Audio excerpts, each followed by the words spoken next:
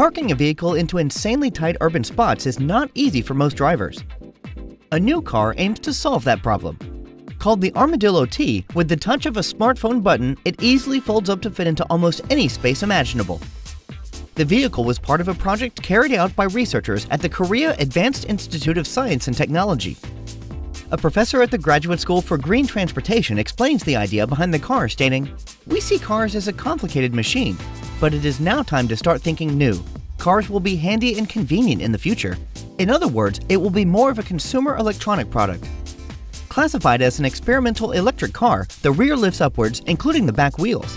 From that point, a shell slides over the car all the way to the front until it appears as though the Armadillo has folded almost entirely in half.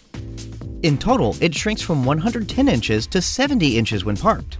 It occupies approximately half the space a traditional sedan would take up. According to the geniuses behind the car, it can be parked in any store corner or apartment alley, but sadly it is not street legal and may not make it to production.